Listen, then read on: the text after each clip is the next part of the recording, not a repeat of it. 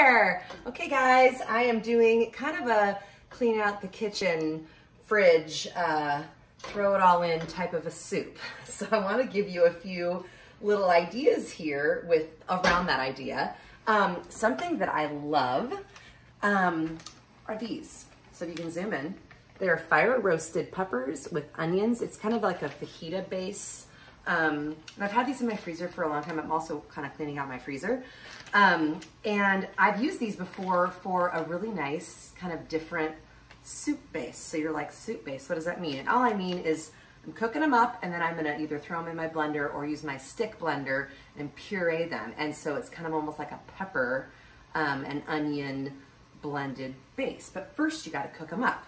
Additionally, I had a bag of shredded carrots in my fridge. They're starting to get a little sad. I didn't put them all in because I am gonna put them on a salad tonight, but they're starting to get where they're like, they need to get used. So I threw those in. Carrots are naturally sweet, which is kind of gonna be a nice little balance against the peppers. And then we had some people over for dinner last night. I did my favorite little slow roasted tomatoes. I have a video on that. Go back in my video history, slow roasted tomatoes. These are so good. You can eat like the entire pan for, I don't know, probably 50 calories, maybe 100 calories, somewhere in there. They're really low, but they're so full of flavor. Garlic, thyme, and so I have a few left. I'm throwing them in. That'll be another little flavor profile. And then I will finish with chicken stock. So I'll just add this in. You could do vegetable stock if you were vegetarian or vegan. But this is just gonna cook down till everything gets nice and soft. And then what I love about something like this, you could eat it just as a plain, simple broth. It's gonna be really full of flavor. I will probably pop in some garlic to this as well, but this is kind of the start for a lot of things. So I also have some cauliflower going in my oven. I'll show that part in just a little bit. I'm gonna roast up the cauliflower, chop it up, and then have roasted cauliflower chunks, not pureed, in that brothy soup, because I love to have a little more body to my soup. But if you have chicken sausages, if you had leftover chicken or any leftover meat, you could throw that in. You can also take other vegetables and throw them in. So get the base going, get it pureed, and then treat it as if that's like the broth of the soup. And then if you want to cook things, let it hang out on your stove top for 30 to 45, maybe an hour, and depending on what you put in and how big it is. And you've got a really yummy soup that's super healthy and it's kind of cleaning things out if you need it. What I will say about this product, Trader Joe's, other places probably have it, but this is really fun. So I really want to encourage you to give this a whirl if you don't already have it. I have another bag, so I'll be making this again at some point. Also, leftover squash is really good. Leftover sweet potatoes. I have a sweet potato. Come with me. I have one sweet potato in this little package. I'm totally on the fly today. It's an unusual delight of the bite day. Look at that, it's a little baby. That's gonna go in there. I'll just peel that skin off. You guys, I'm telling you, cooking can be really fun. Just gonna piece that up, pop that in there. It's gonna get all pureed. That'll give it some nice sweetness and some nice body and thickness. So isn't that colorful and happy? Ow, it's hot. But super good. So I'll be back with round 2 of when I kind of assemble it and give it some oomph and body. So see you in a sec. Okay, my veggies have been going for a little bit. They're getting nice and tender. I've used this many times before in other products, but I want to point this out. It's little crushed garlic. It's from Dorot Gardens, or Dorot Gardens if it's like French. See, little tiny cubes of already pressed garlic. These are in my freezer at all times. They sell them, I think, in a few different stores. I get mine at Trader Joe's. I think I've seen them at like Fred Meyer, so that's a Kroger. It's in the freezer section, but these are super handy. And I just popped 2 of them in nice and easy. So my chicken stock is gonna go in here, and I'm gonna let this simmer with the chicken stock for probably 15, 20 minutes. So you can see it just goes in there, guys, real easy. But really, peruse your freezer. I bet you anything, you've got some vegetables that can easily go in there.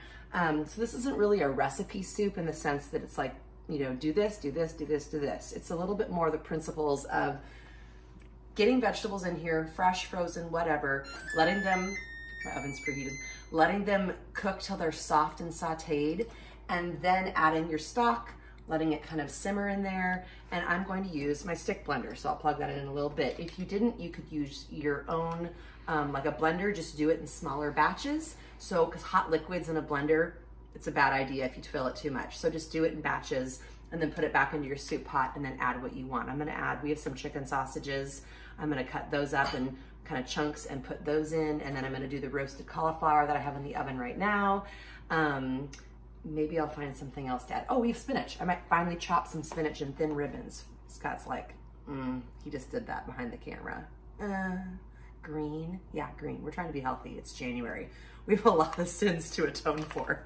Okay, see you in a little bit. Okay, I blended my soup. Now again, use your blender. I used my stick blender. It's in here. The carrot wasn't completely cooked, but those shredded carrots will cook up pretty quickly. And if I just let this simmer, any vegetable will obviously soften because that's what happens. So it's got a nice kind of, tastes like peppers, but not spicy peppers, like just bell peppers. If you've ever had like a roasted red pepper tomato soup, comes in the boxes like my chicken stock. It kind of reminds me a little bit of that, but more vegetable-y. So that's all blended up. You can, I don't know, can you see it? There it is. It's all blended up. But now it's just kind of like, what do you want to put in it? And honestly, you guys could practice this exact same thing with any sort of vegetables. I mean, carrot, celery, onion, I'd say carrots and onion, pureeing, like getting them really soft and pureeing them. But I had that frozen bag of peppers.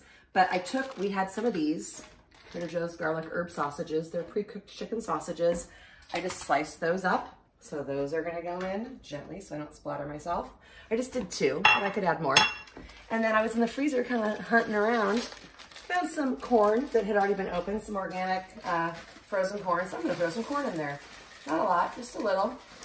And much to Scott's dismay, a little chopped spinach. It's not much, and spinach will cook down a lot. Plus, when you put spinach in things, honestly, it doesn't have a super strong flavor. Like that's why spinach is so good in smoothies. It doesn't have a dominant flavor.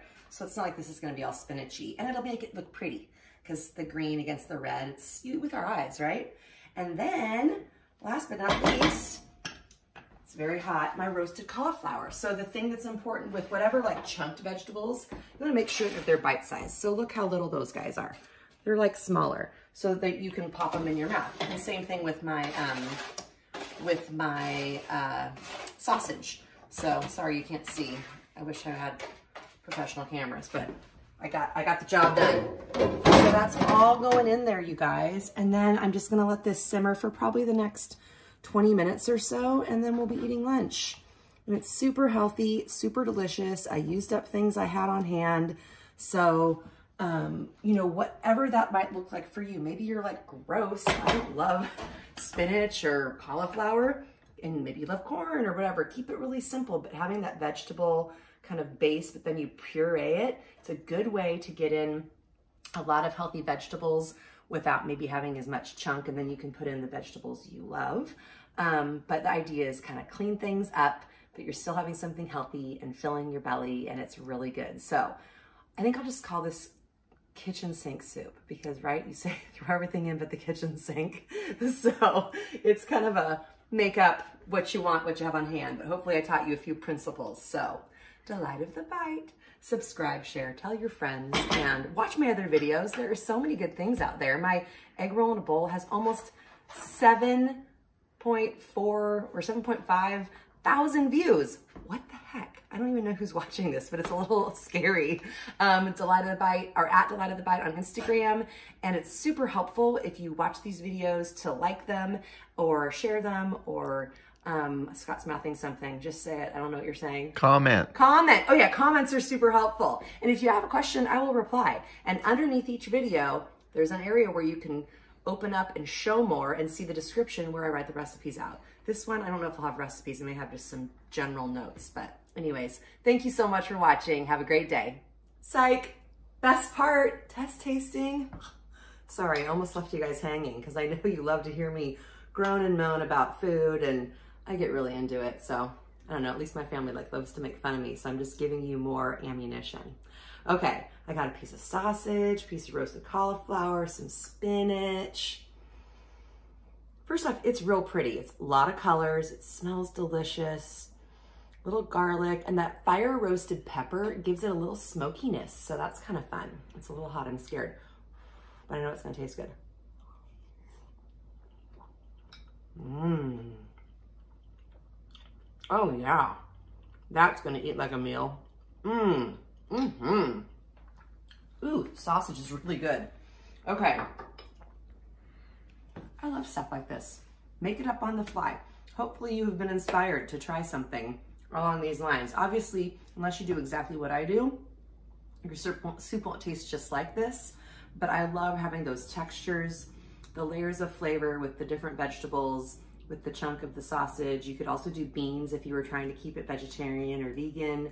But I love, and like I said, if you just had the soup base, it would have been great. So anyways, give this one a try. I'm gonna eat now. Bye-bye.